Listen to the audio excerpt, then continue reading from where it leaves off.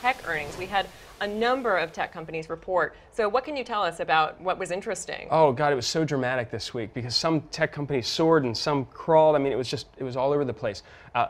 The whole week started off with Apple posting the most amazing quarter in corporate history. They made more money than any other corporation ever has.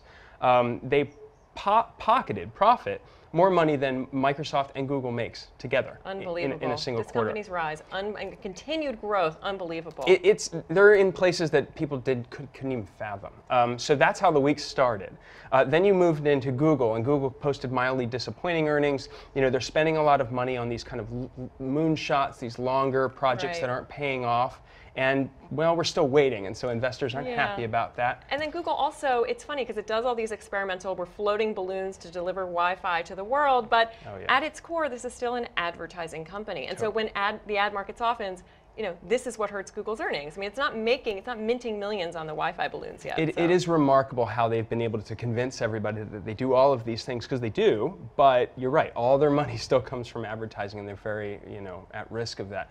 Other companies that posted, Qualcomm posted terrible earnings because, you know, their chips were pulled out of a major vendor's handset. They say it's Samsung. Samsung also reported earnings this week, and they were showing that they're kind of getting caught in the middle in China. Apple's eating their lunch at the top, Xiaomi's eating their lunch at the bottom, and they're at a turning point right now where they don't know what to do.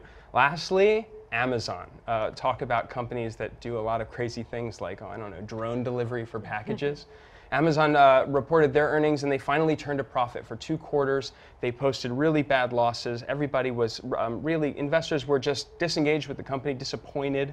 And this time they showed, hey, when we want to, we can turn that spigot on. However, it was a much smaller profit than the fourth quarter year before, and the Amazon, like other retailers, depends on a successful holiday quarter.